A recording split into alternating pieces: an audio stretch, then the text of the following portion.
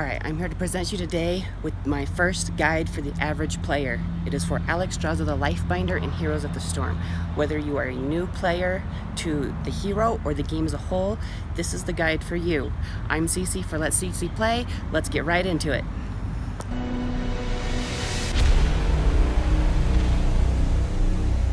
Welcome to the beginning of the guide. We're going to start out very simple and basics. We're going to go through Alexstrasza's basic abilities, then I will walk you through how I build her and how every talent changes the way you play as the game goes on, and then we'll jump into some clips I've been gathering so I can demonstrate how to apply these against actual people, not just a target dummy. Alright, so Alexstrasza's Q, her bread and butter ability. Well, what it does is it's basically a heal that costs your health to heal someone else for a really large amount. So right now we're only level 1. It'll cost me 15% of my current life. So if you get really low on health, the healing of this goes down, and so it's really important to sort of be careful about what you do and also use your other abilities to keep your life pool really high. So we'll demonstrate it here on this little guy. This little UI element above her health bar will give you an idea of what the healing amount will be for her current life. So if I hit this a few times, it goes down. And as you can see, once you get down to about 50% health or less, it really becomes noticeable about how much health you're losing. Luckily, Alexstrasza also has a way to heal herself on a somewhat lengthy cooldown. And that is with Abundance. Unfortunately, the cooldown is 60 seconds, but what this does is it'll put a little circle on the ground, and you or any allies who stand in it will heal 20% of their life. So this is really good for you in staying healthy, but it also can lead to really big heals if you have beefy people like your tanks, and especially Cho'Gall. I think an Alexstrasza Cho'Gall combo on the right map can be incredibly powerful, but for a different video. Let's demonstrate this here on that little guy and ourselves. Pretty straightforward, goes off after a couple seconds. You do need to be careful because people don't really like letting you use that or your allies, so the enemy team comp may try to stop you or harass you if you try to stand still in it. So what I recommend doing is, if this was the enemy team, dropping it back a bit. So I would say maybe put it right here. That gives the people who are low and have peeled out of the fight time to walk back, get the heal, and get back in there. Okay. For Alexstrasza's E, this is probably the easiest ability to overlook and forget that you have it, and also how strong it is. Your E is Flame Buffet. It throws a fireball. The first fireball that hits him gives him a little bit of a dot. It's the subsequent fireballs that's really where this ability shines. It applies a debuff for 5.5 seconds. So take your time when you're aiming your subsequent fireballs, because hitting it is huge and can make a big difference, especially if your team is soaking well, so you can kind of just roam around, healing people, keeping them out there soaking longer, especially in the early game, and ganking people with Flame Buffet can really change the pace of a game. So we'll look at this now. Fireball, it's got a pretty decent range, as demonstrated there, and while they're burning, when you hit them again, it's gonna crit, in a sense of the words.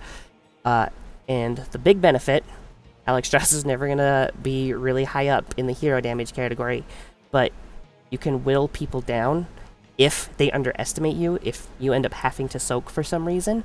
And another huge thing is that it slows. It slows by 40%, decaying over 2 seconds. This is a really effective tool for ganking, especially if the lane you're ganking for has another hero that has a little bit of a CC. If they can stun them for just a second to let you start that slow and really just pump these bad boys out, because let me turn cooldowns back on. you have only a 2-second cooldown. You can really crank these out, chase someone down, and really ruin their day. Alright. The last basic ability Alexstrasza has is Dragon Queen. It has a huge cooldown, 150 seconds. But it's worth it.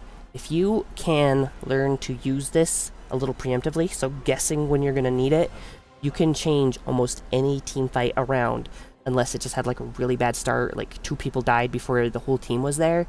But as long as you can get there while everyone's still alive, you have a really good chance of turning it around if you use this correctly. Basically what it does is it increases your maximum health, and if you're damaged, it will give you some health back as you pop it. So, to show this, I'm going to turn off the cooldown for a second, and I will demonstrate this part right here by taking some damage with the turrets. So, I'm taking damage, I'm hurt, my heals aren't very good, so what I can do here is I can drop my W on myself, blow Dragon Queen, and I kind of timed that wrong, but my health went up a little bit. And even more than that, when I go back to humanoid form, I will have more health because of that increase. So, see, I was about half, now I'm almost back up to 75%. Alright, so now let's cover the abilities of Dragon Queen. The first thing you'll probably notice, you may have already noticed, is it changes her auto attack. It is a cone. It does pretty okay damage. If you're good with stutter stepping and you really follow someone with this, you can provide a lot of benefits because it also heals your team. So you can see here, this little dude getting a little bit of healing. Maybe not enough to write home about, but in the heat of a really important team fight, every little bit gives you a chance to turn it around. Alright, so let's go over her basic abilities. So the first one is Wing Buffet. It will knock them back, do a little bit of damage, not too much, and slow them by 50% for 3 seconds. That's really good, especially if you need to knock somebody off of a squishy in the back line, or even just to disengage a fight. Alright, one more time. Her W and Q are basically exactly the same, just improved. So her Q heals for more because she has a higher max health, and it only has a 3-second cooldown. And her W is the exact same thing, it's just bigger, and instead of a 20% heal, it hits you and your allies for 30%. Alright? We're gonna get into the build now, and I'll explain the alt I'm recommending and why when we get to it. So, let's crank our level up to a nice 20, and it's gonna put me all the way back here. How rude, but we can start talking while we walk back. Okay, the first one is Live and Let Live. You're gonna notice a theme of staying healthy as Alexstrasza. So Live and Let Live reduces the cooldown of your heal by half as long as you're healthy. Let's grab that. Number 4 is Exuberance. While you're healthy, you move 15% faster. Now, you're probably being like, whoa, you're going a little fast. And the reason for this is Alexstrasza takes off at 7. Once you get level 7, your healing potential goes off the charts. So, let's grab that and we'll bring it all together here at level 7. So, Life Blossom. While Alexstrasza is above 75% health, Gift of Life creates a Life Blossom at the target's location. Alexstrasza can collect the Life Blossom to make her next Gift of Life cost no health. So if you are healthy and you use Exuberance to gather these Life Blossoms, you will basically be able to just heal until you lose that health, because it's not going to cost you health anymore to be healing. So, let's show this here. I drop it on him. Oops, I was a little close and I automatically grabbed it. But, as you can see here, it doesn't cost health anymore, and there's the flower. Just walk over it and back up a little bit. What I like to do is I like to use Exuberance, get close to somebody that I'm about to heal, so like I have a second left, get close, throw it, you'll immediately pick up the flower because you're right next to him, and then you can just back up. This may take a little bit of practice because a lot of times you're going to end up healing your tank, and they're probably right there, face to face with the enemy tank.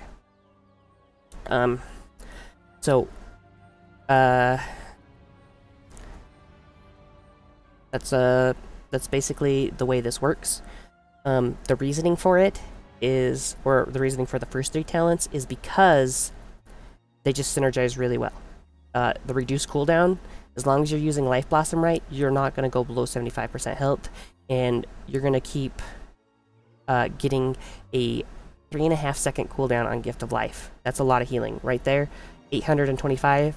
You probably won't stay at absolute max health through a fight, but if you do it right, you make good uses of your abundance on yourself, you can keep yourself going and be pumping out those hills. It is not that hard. Even if you lose, if you win, you can break 6k really easy with Alexstrasza once you kind of get the basics down. So, the alt I'm recommending is Lifebinder. I used to always go with Cleansing Flame, but it's kind of like Dragon Queen. You need to preemptively use it. There's a wind-up time. There's a really hefty wind-up time. But with Lifebinder, there's no wind-up time. And you can also use it on yourself. That's something Cleansing Flame can't do. When you pop Cleansing Flame, Alexstrasza is not technically on the field anymore. With Lifebinder, though, it's got half the cooldown. You can heal yourself with it if you have to. And because you can use it either way. If you lose your Life Blossom and you're in the heat of a fight, Dragon Queen's already been used, you can use Lifebinder to just get your flower back, and that's huge. I think more than anything else, keeping your flower as much as you can. You will need to learn when you have to lose it. There will be times someone is deep, you can hit them with the heal, but you're not going to be able to walk over there and get it. They're surrounded, they are in deep, you're going to have to hit them with the Q, hit them with Lifebinder if you have it, and just get them out of there. So that's probably, I think, one of the biggest things that'll separate a good Alexstrasza from a bad one is when to throw your flower away, because sometimes you will unfortunately have to. But we'll get into that a bit more when I bring up the clips. Let's talk about Lifebinder real quick. So the way it works is it's going to give you and your target a heal over time, and then when it's done, it's going to equalize your health. So see, I'm really hurt here. If I come over here to my little friend and I throw it on him, my health is ticking up, his health is ticking up, and when it ended, it set him to my percentage of health if I'm the one with more health, or vice versa. If he had been full health or almost full health when I used him, the ticks would have probably got him to full health, and then I would have been full health instead. So if we use it one more time, pretty straightforward once you get the hang of it. So for 13, like 10, is going to give you a new ability that can really change things for you. I recommend Pacify. Even if they don't have someone like, say, a Greymane or an Illidan who is going to be diving, you still can use it in other ways. The most straightforward example is someone dives you or one of your squishies. You just push it on them, because what it does is it shrinks them. They are now moving half as fast and they are doing half as much damage. And just a couple seconds of getting your squishies away to safety so they can retaliate can change things drastically. You can also use it in other ways. Say if you're trying to disengage, but the enemy team, like a tank variant with taunt, or a Johanna is trying to chase you and taunt you or pull you in because your team's low, you can blow it on the tank. They'll lag behind, you can get out of there, they weren't able to CC you for their DPS, everyone's fine. And if you're still roaming when you get this, or, you know, at the end of a team fight, the stragglers are trying to get away, you can throw it on them to secure the kill as well. 16 and 20 are really huge, but they're not going to add any more complexity. They're just going to enhance the things you're already doing. So, for 16, I like Tough Love. While you're healthy, you grant people 20% armor for 2 seconds. And if you're new to the game, armor is basically just the way of the game saying you are taking this much less damage for however long it lasts. So in this case, you're taking 20% less damage for 2 seconds. So, you know, it doesn't really change the way you play. You know, if somebody's in deep or they're just poking at you, they're taking less damage and you're giving them those really big, awesome heals. And the last one is Ritual of Life. This is crazy good. So let's go take a little bit more damage to demonstrate it. And while we're taking that, we'll read it. So, Life Binder activates 3 times over 6 seconds. Sounds pretty straightforward, and we'll demonstrate that here and now. So, boom, boom, boom, boom, boom, goes off, boom, boom, boom, boom, boom, goes off, boom, boom, boom, boom, goes off. That's crazy. It is really hard. You throw this on a sturdy tank, and they can just get in there, they can get the CC off, they can disrupt the enemy team, you can save your squishies, you can really turn things around after level 20. In fact, if you get behind with Alexstrasza, I recommend never losing hope, because she's not the strongest until level 7. Then it really starts to take off after there, and then 10, you get your ultimate. 13 gives you just a little bit more utility. 16 and 20 make it just that much easier to save people. That is what I love about Alexstrasza. There are not many characters that can save people quite like Alexstrasza can save people. That covers the basics though. So let's jump into some of the clips, and I will provide you the ways to utilize this in actual matches when hopefully the people you're playing with and against aren't just a dummy.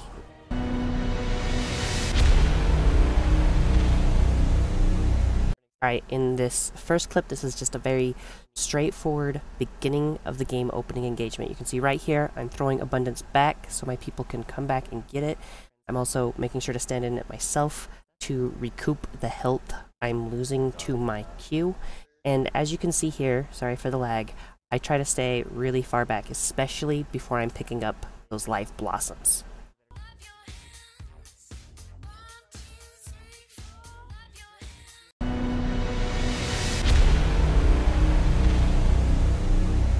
Alright, right here, once again, sorry for the lag, I'm still figuring out what my computer can handle when it comes to HOTS and OBS, but here I demonstrate roaming around. So I stopped middle, topped off Sylvanas, and throw a couple fireballs to get him off, and then I come down here to gank Raynor. Blaze sees me coming, gets that stun, I get that fireball slow rolling, and boom, he goes down, nice and easy.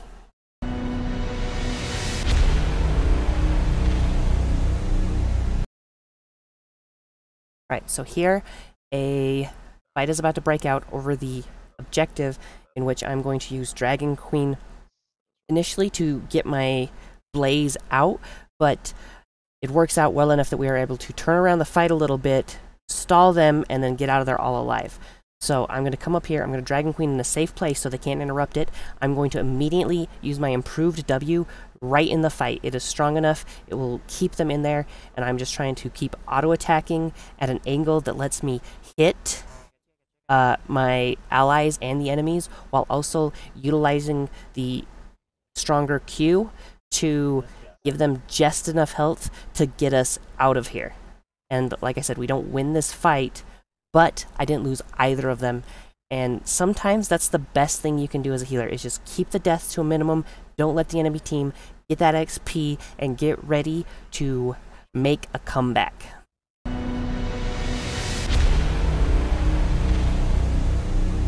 Alright, in this clip, I'm going to show you how I go about gathering life blossoms during a fight. So I didn't have one when it started, but there I am, next to the person I'm healing. I get that first one off, and I'm still above 75% health. If you're high health, usually the first Q will not make you lose that 75% health threshold. And as you can see, I am not afraid to get close to them, because I go in and out when I want the flower. Right there, flower is pretty close, I wait for my opportunity, I get in there and grab it, and I just do my best to stay healthy and avoid damage.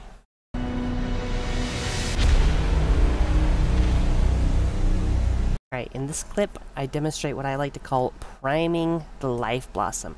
So I know I am close to level 7. So what I'm trying to do is I'm trying to get above that threshold to get life blossom up as soon as possible.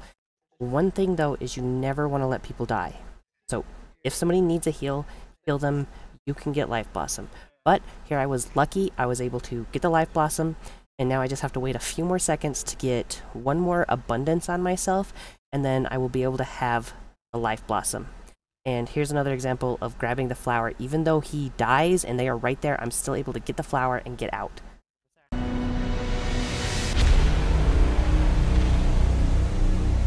Alright, in this clip, I just came out of Dragon Queen, and I'm going to utilize my high health percentage to save our Blaze and keep him in the fight, and eventually we're able to disengage, and once again, we didn't lose anything, and that's huge, especially when you're behind like we are here.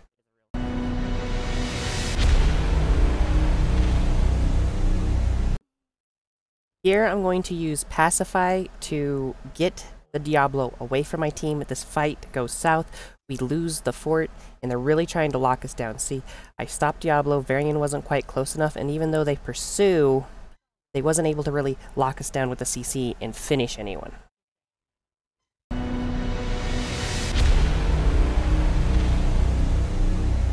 Thank you so much for watching the guide. I hope it helped you, and I hope you enjoyed it as much as I enjoyed making it. If you'd like to see more guides and more Let's Plays, Spudscribe, become a potato today. We'll cause a ruckus together. If there is something else you'd like to see, just let me know down in the comments below. I love hearing from you guys. Bye!